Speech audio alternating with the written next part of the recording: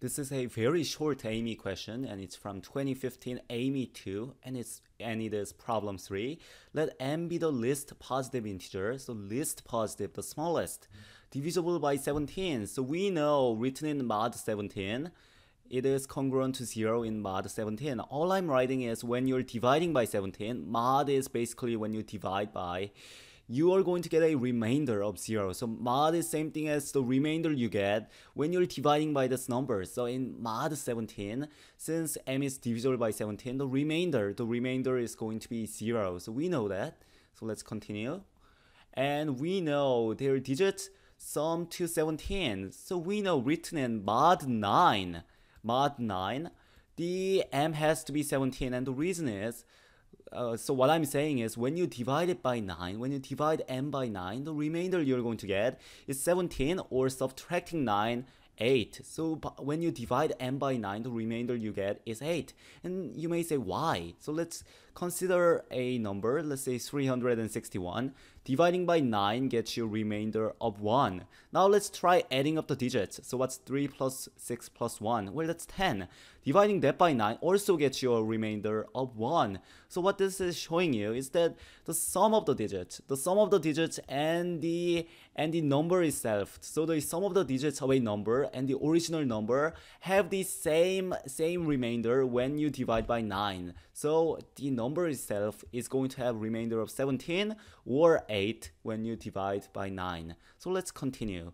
And since 17 and 9 are relatively prime, which means they do not share any common divisors, you can figure out what m is. There is one unique value for m in mod 17 times 9, and 17 times 9 is 153, and this is directly from Chinese remainder theorem.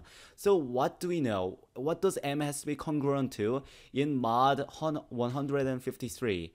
Well, you know m has to be multiple of 17 because it is divisible by 17. So m can be congruent to either 17 or 17 times 2, 34, 17 times 3, 51, and so on. Which one is it?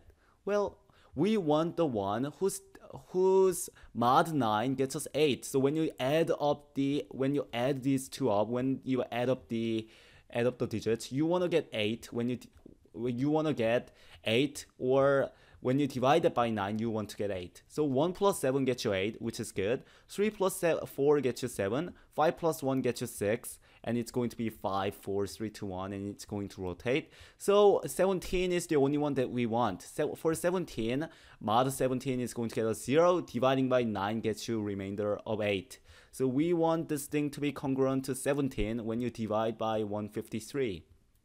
So we know m can be 117, or another number that when you divide by 153 gets you a remainder of 17 is 153 plus 17, or 153 times 2 plus 17, and so on. So let's evaluate this. For 17, the digits do not sum to 17, so 17 is out.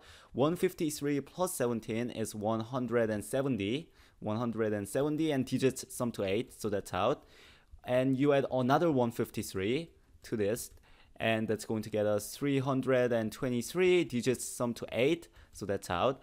Add another 153, so that's not mathematically equivalent, so let me just do it. Add another 153, gets us 476, and the digits sum to 17, so we are done. Our answer is 476.